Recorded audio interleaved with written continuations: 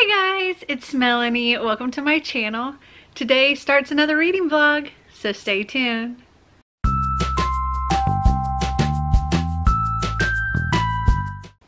So it is Wednesday, May 13th, and I got another birthday package in the mail, so I wanted to do a little vlog and open this up. I have a lot of stuff going on this weekend. Tomorrow I'm driving my minivan from Chattanooga all the way down to Mobile, Alabama, because my sister is purchasing my van. And then the next day, my mom is driving me back up here. We're gonna leave bright and early in the morning, so we get here in time for Becca and possibly my in-laws to show up for a birthday dinner for Becca. And then don't have really anything planned on Saturday. And then Sunday I'm jumping from a plane at 14,000 feet. Yeah, I'm doing that. I don't know if I'll show any of the jumping out of a plane in this vlog, because I'm going to do an entire separate video for that event, but I might give you a little sneak peek. Anyway, I have this gift that was sent to me. I believe this was sent to me by Nicole Bannister. She sent me three came in my last vlog, and she told me she sent me a total of 6. So I'm guessing I have this and then 2 others coming from her as well. And I did say in my last vlog that as more arrived, I would continue my vlog, or I would start another vlog. So I wanted to open this up and see what I got. Okay, yes, this is from Nicole, and I also said in my last vlog that she has a fairly new booktube channel, and I will make sure to link her down below if you want to check her out. But she sent me Thief of Karaman, I think that's how you say that, Fairy Tales of Folkshore Book 1 by Lucy Tempest. And isn't this just so pretty? I came across this on Amazon and I was just like, I thought this whole series just sounded so interesting, and love this cover. I love fairy tales. They're just, I love them. Okay, let me read this and so you can see what it's about. You have been summoned to Sunstone Palace to compete as one of 50 in our search for the future Queen of Karaman. After years on the run, Adelaide thinks her lonely and dangerous life as a thief is finally over. But her world is upended when a witch steals her away to the faraway kingdom of Karaman to perform an impossible heist. If she fails, her newfound family would be sacrificed to a beast. To complete her mission, she is forced to assume the role of a noblewoman and enter a royal competition. The prize is the hand of the elusive crown prince. Elimination means certain death. As the witch's literal deadline approaches, Adelaide makes one last desperate attempt to save the day and escape to a new life with Cyrus, the handsome and mysterious fellow thief who stole her heart. But everything falls apart when the prince finally shows himself. I think this is gonna be so good, and I'm so excited. This is like a little bit Beauty and the Beast, a little bit, it's like fairy tales mixed together, and then throw in some selection or like The Bachelor, and that's kind of the vibe I'm getting from this. So thank you so much for this, Nicole. I'm so excited to read this. Oh, and there is a little map in here. Cool. Yay, thank you. Okay, so it is currently 11:15 p.m. So I need to be going to bed because I'm getting up bright and early tomorrow. But I wanted to get this vlog started. I'm still working on reading what I was reading during the last vlog, which is A Storm of Swords by George R.R. Martin. I'm currently 71% into that.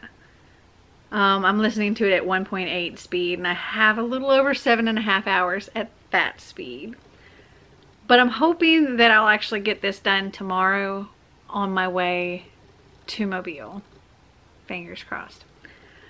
Okay, I gotta go to bed. I will talk to you probably tomorrow. So it's 10:50. I made it to Mobile, Alabama. Oh my goodness. I had some issues on my way of getting down here. It wasn't far from my house. My car started smoking. Turns out I needed to get the brakes and rotors and one of the calipers replaced. Yeah, so that kind of delayed my trip. But while I was waiting on that to get done and the entire drive down here, I listened to the rest of Storm of Swords, and I'm happy to say that I completed it. Finally. It only took me 10 days to read that book, which is ridiculous. But it's a long freaking book. I mean, I guess 10 days that averages like 110 pages a day. Or no, 117 pages a day. So, okay, that's not terrible, but still, that took long, like way too long. However, I know I said in my last vlog that I didn't think I would continue the series. Well, and then at the end I was like, well, maybe I will. I think I will, because this book kind of changed my mind on the series, and I think this one has been my favorite so far. And I've gotten like a little bit more invested in some of the characters. I love Tyrion. He is like my favorite character. He's so funny, and he's got a really good heart. Like, he's the only good Lannister, I think. He's got a really good heart. And yeah, I'm just finally getting to that point where it's not all just blah blah blah anymore. And so I think I will continue the series. Overall, I give this book a 3.5, which is better than I think I've given the first two books. And yeah, I'll continue. So tomorrow, my mom and I are driving back to Chattanooga, and we're gonna listen to the audiobook of The Reader by Tracy Chee. I went through some of my books and found, you know, saw what I had in audiobook, and let my mom, like, told my mom about all of them, and that's what she picked. So we will be listening to that. I don't know if we'll be able to finish it on the way there, but I'm sure we'll get it done this weekend.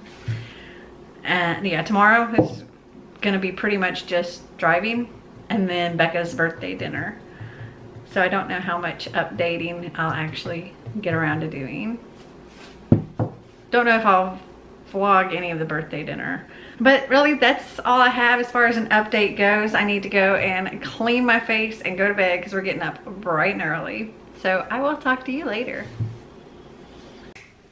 So it is now Sunday, May 17th, and well, I'm back home, and we had Becca's birthday dinner, and the next day was Becca's actual birthday, yesterday, and she took her girlfriend on a hike and proposed. So Becca is now engaged, and I didn't film anything. I wasn't there for the proposal or anything. That she put that on Facebook. We already knew it was going to happen. She had told us beforehand. But yeah, Marty's parents are here. My mom's here. We've all just been hanging out, and I haven't really filmed because we're all just hanging out. But I did have a couple of things I wanted to show you. So Marty, he I had a birthday gift made for me and it wasn't going to be here in time for my birthday, but it did arrive, I guess, the day I was coming back from Mobile. And so I got to open that and I wanted to show you, and I love it. It's small, but there was thought in it and I love it. He got me a coffee mug. He had a coffee mug made and it says, let's see if I can get it to focus. Here we go. Remember to always be completely you. I love it so much. I'm just like, ah. I just thought that was really sweet. Also, I don't know if you guys know this or not, but I am a Once Upon a Book Club VIP, meaning, or yeah, VIP. I'm like a rep kind of thing. It's not really a rep, but sort of, for Once Upon a Book Club. And I absolutely freaking love that box. And I also have multiple phone cases from their Once Upon a Book case. And I think, though I'm not 100% certain, don't quote me on this, you can try it. You might be able to use my code for the case or for the case subscription box. I don't know. I used to get the subscription box for the case a while back, but I just ended up getting so many phone cases and I didn't really need a whole bunch of them. The subscription box is a great deal though, because you get, it's pretty much the price of just the case by itself. Just my mom. But you get a couple extra things in it. But then I got a new phone and I don't have my cool bookish phone case. So I ordered me another one and I thought I would show you on camera. Looks like this. The box is so stinking cute. Now if you get the subscription box, it doesn't come in this. It comes in a bigger box because it has, like I said, other stuff with it. But this little box is just too cute. So with the subscription box, you don't know what you're gonna get each month. But if you just go, you can like to their website, you can order whichever one you want.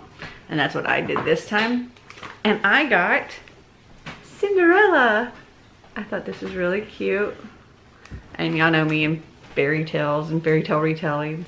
On the back there's a little quote. It says, "For each dawn she found new hope that someday her dreams of happiness would come true. Cinderella." And inside looks like this. You have a place for your cards. It comes with a screen protector and a little cloth to clean it. And this comes out. That's their little design company, which is also run by the Once Upon a Book Club people. I don't know if this will work through the video or not, but here's this code. Anyway, Marty suggested I get another one of these because of having my cards or having my wallet or whatever in a place that I can't locate it if I lose it. Whereas I can locate my phone if I lose that. So I got another one.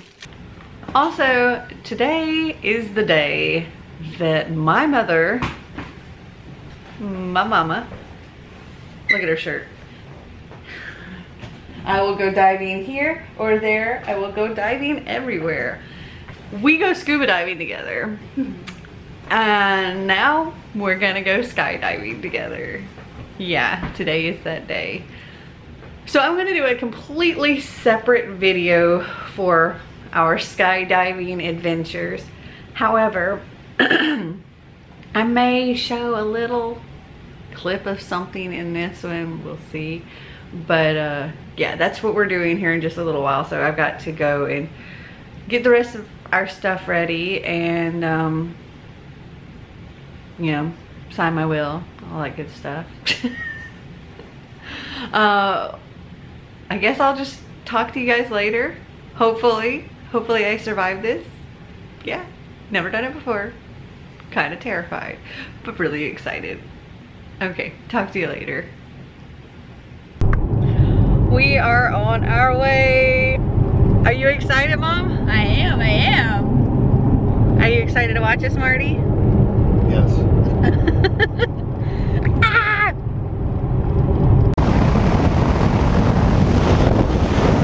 We just jumped out of a plane. Holy cow! It was incredible. It was fun. It was a lot of fun. We went, Woo! I think I literally only screamed for like half a second, and then I was just like, this is cool. And yeah, keep an eye out for that video. I don't know how long exactly it'll take them to get the footage to me and for me to edit it with my other footage. But yeah, there's gonna be a cool video of us jumping out of a plane at 14,000 feet, which is insane. It was crazy. It was funny because I thought we were getting close to the point where we were gonna jump, and then the guy that I'm strapped to says we're about halfway there, and I'm like, halfway? We were almost to the clouds and we were halfway. So we actually were way above the clouds when we jumped. The scariest part was not actually the fall or when the parachute opened or any of that. That wasn't the scary part for me. The scary part, oh, I was the first one off the plane. I was second. Because of where I was sitting in the plane, I had no option but to be the first person off the plane. But the scariest part was that scooting to the edge of the door being open. Dangle your feet off the... Yeah, you're sitting on the edge with your feet hanging off and kind of tucked under the plane. Getting in that position was the scariest part. Everything else was amazing. Like, so cool. Yeah, I'm pretty sure we look like that. But it was, oh my gosh, it was so much fun. 10 out of 10 recommend. Okay, so it is Monday, May 18th, which means everybody's gone. All that's left here is me and Marty. Xander's gone home with his grandparents, Marty's parents. He's gone to spend the summer with them. And my mom went home today. And now it's just me and Marty. And I'm really looking forward to this week because Marty actually took the week off. So we're going to have a week together. I don't know what we're going to do. Probably not going to go anywhere, but we're going to have the week together. And it's just, I'm so excited. And I do have some like little bit of a disappointing news. And that is my grand European vacation thing that I was going to do this summer. Pretty much gonna have to cancel that because from what I've gathered, Europe is, or France is, which is where I was supposed to be flying in, is gonna be closed for international travel really for a while still, and a lot of the other countries are gonna be closed for a while, and when they do start opening up, it's just gonna be to like people that are already in Europe, but you know, other connecting countries and stuff. And then there's also gonna be countries that do end up opening their doors. You come in, you're gonna have to like quarantine for 2 weeks. I think I'm pretty much to the point where I'm pretty sure I have to cancel, which is a bummer, but it's okay. Anyway, last night my mom and I finished listening to, and I kind of was reading along in the book of The Reader by Tracy Chee, and that book was so good. We both give it 5 stars. I highly recommend physically reading the book, or if you're going to listen to the audiobook, follow along in the book, because there are a lot of things in the book that you don't pick up on in the audiobook, like things that are marked out.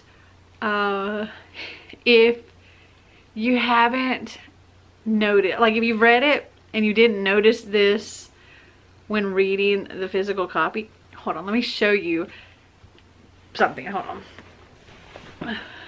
Okay, so when listening to the audiobook, I kept having to go back, or I had to pause or go back a little bit, so we were like fully understanding what was going on in this book. And eventually towards the end, I was actually following along in the book, and I was noticing things that I hadn't noticed while listening. But one of the things I found was really, really interesting. Let me find a page. Some of the pages, like page 262, for example. See if I can get this to focus. They have a little word next to the page number. And if you go through the entire book and you read all the words that are at the page numbers, there's like a hidden message, which was really cool. This was such a fun book. I'm really, really, really looking forward to reading the next one, which is Speaker, or The Speaker. Okay, so this has, I don't know if it's really a trope or what, but it's a thing I like in some books, and that is a book within a book. And this does have that, which is another reason why following along in the book or just reading the physical book is the better choice. Because when you're listening to the audiobook, you don't realize when it's reading the book and when it's actually what's going on. That gets complicated. But our main character, Sephia, she has witnessed her father die, and she's groomed to go through this secret passage and escape, and she's kind of kept hidden from people like most of her life. She has a very sheltered life. She doesn't get to play with other kids her age and things like that. And as I said, she witnesses her father murdered when she's like 9, and then she escapes to her Aunt Nin, and her Aunt Nin is a very skilled thief, and they call her the locksmith. And she raises Sephia, she teaches her some of the trade, and they kind of live on the lam. And then one day, Nin is taken by the same people that hurt her father. And so Sephia sets out to save Nin and get revenge and find out what happened to her parents, like why this happened to her father. And there's also this book that when she's escaping after her father was killed, she found this book that was kind of in the path that she had to take to escape. And it's the only thing that she has from her parents, and she's kept it with her all of these years. And after Nin has been taken, she starts figuring out, well, what this book is, because they're in a society where people can't read or write or any of that. And she didn't realize it, but her mother was teaching her to read at a very young age so that eventually she could figure out how to read this book.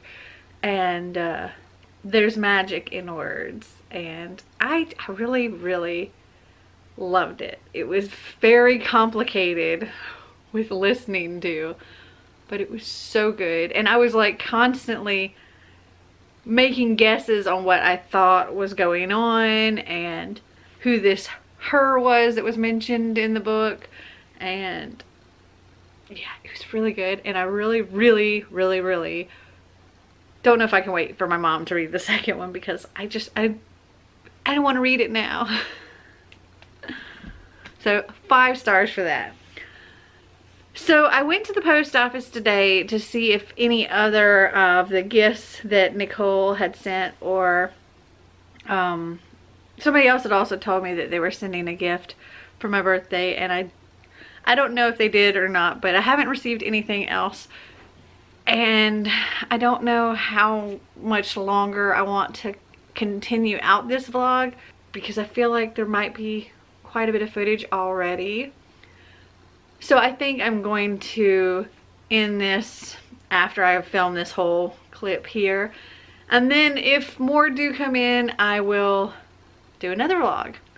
But I have two big things of books to show you.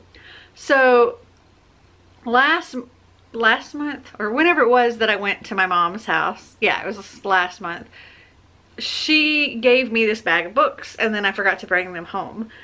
So when she came, or when we came back from delivering the van, she brought me the bag of books, or she brought along with us the bag of books, but also an entire box of books.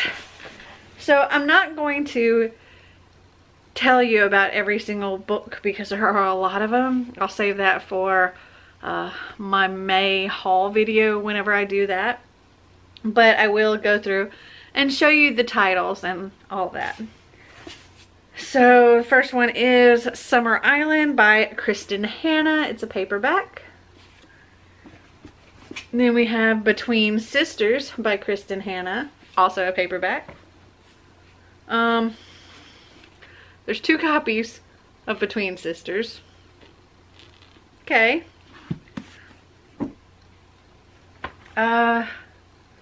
Sunshine Beach by Wendy Wax. To Have and to Hold by Jane Green. The Beach House Coming Home by Georgia Brockoven. A Million Little Things by Susan Mallory. Somebody wrote in here, very good. Return to the Beach House by Georgia Brockoven. Brockoven? No. On Second Thought by Kristen Higgins. The Pilot's Wife by Anita Shreve. So far these are all paperbacks. The Book Club by Mary Alice Monroe. Savannah Grace by H.A. Olson. Saving Sarah by H.A. Olson. Lost and Found Sisters by Jill Shalvis. Henry's Sisters by Kathy Lamb. Oh, this one's a little misshaped. Plantation by Dorothea Benton Frank. The Floramba Ladies Auxiliary and Sewing Circle by Louis Battle. A Trip to the Beach, Living on Island Time in the Caribbean by Melinda Blanchard and Robert Blanchard. The Sea Sprite Inn by Lynette Adair. And Summerland by Ellen Hildebrand. I actually have some other books by her, I believe.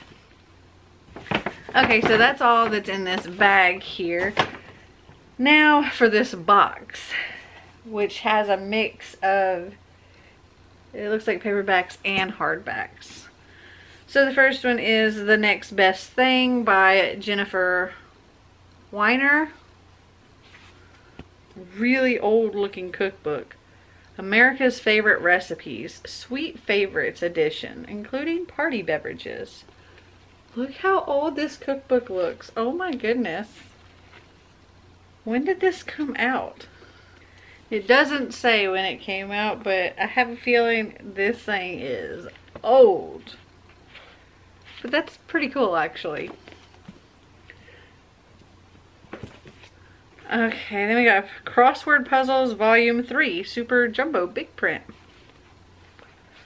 It looks like they did the first 6, and then they did a couple of answers on a few, and nothing past 11, so all of this is empty.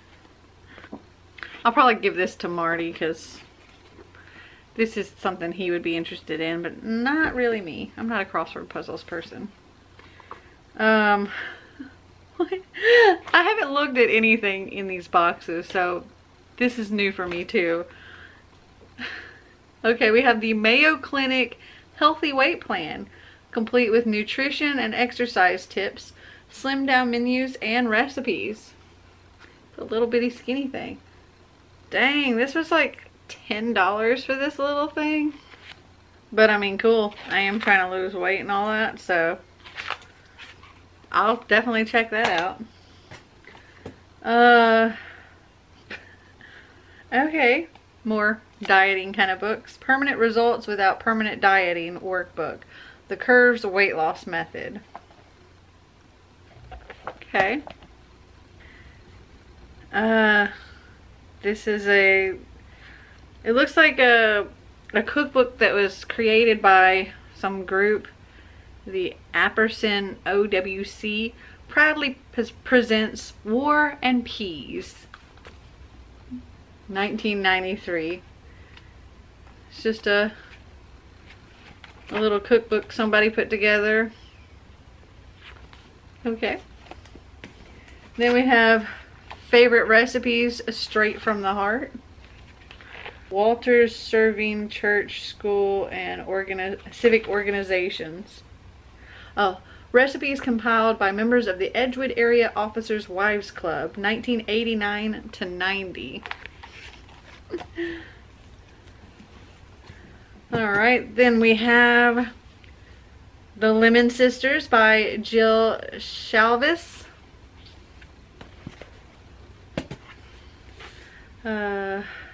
Clock Dance by Ann Tyler.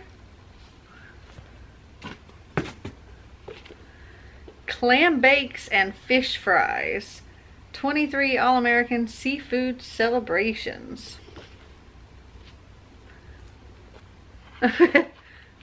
There's a little box with 4 cinnamon scented votives. I think those must have gotten put in there by accident.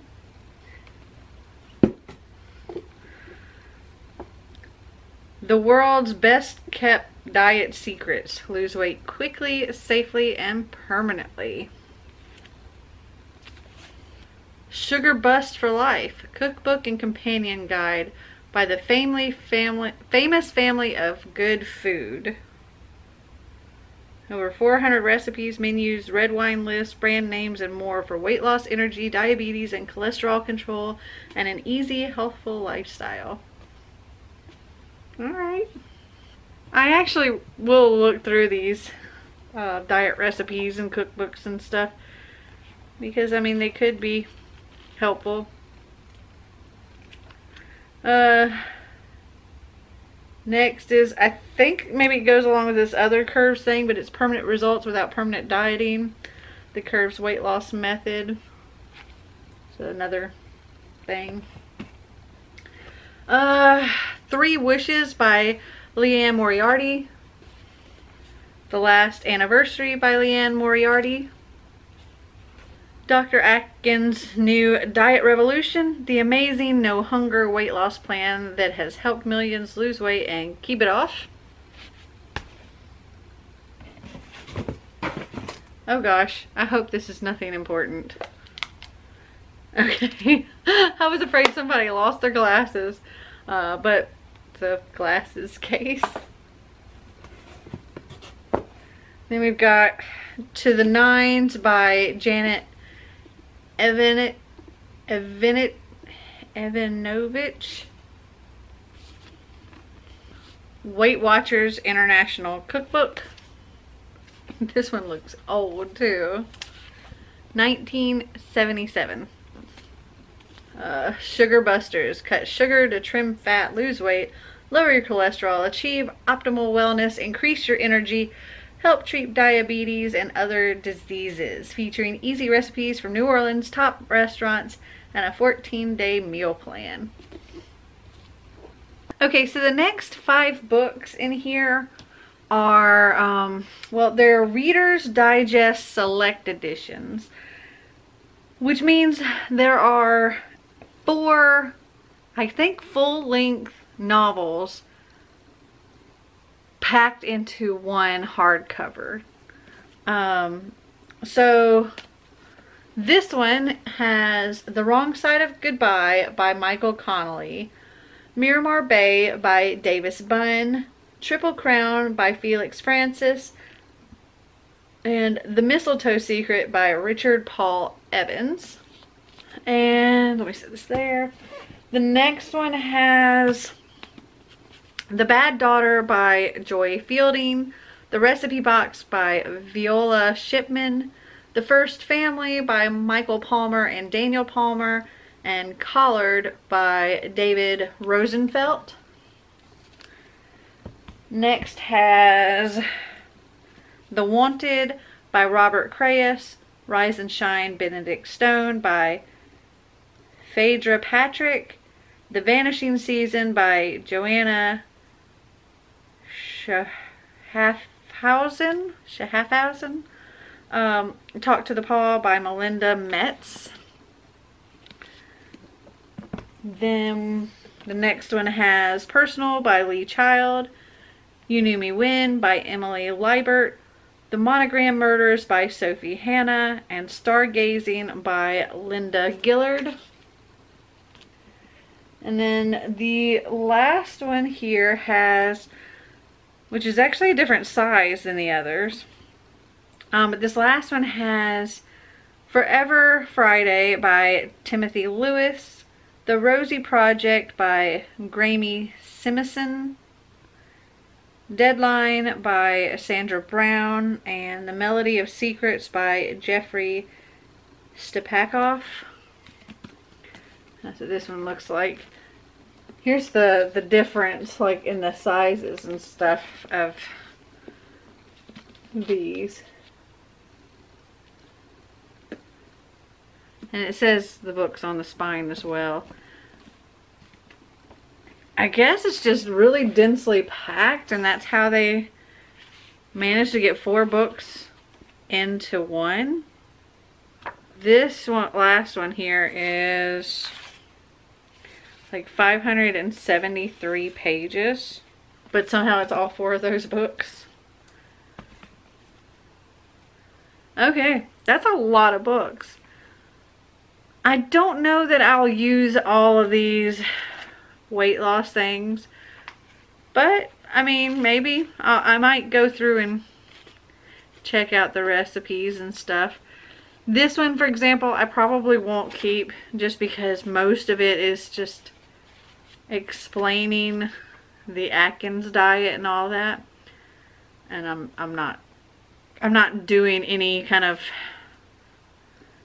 set anything except for, you know, tracking my food and watching how many calories I eat.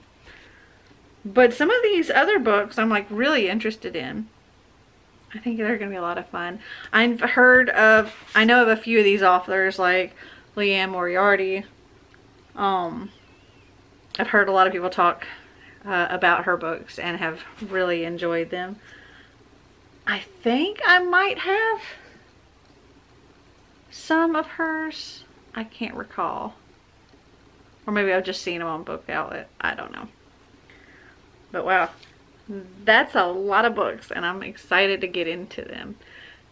Not excited to try to find a place to put them on my shelves, because that is a thing I struggle with. Well, I hope you guys enjoyed this video. If you did, give me a big thumbs up. If you'd like to see more videos like this, click that subscribe button down below. And until next time, remember to always be completely you. Bye!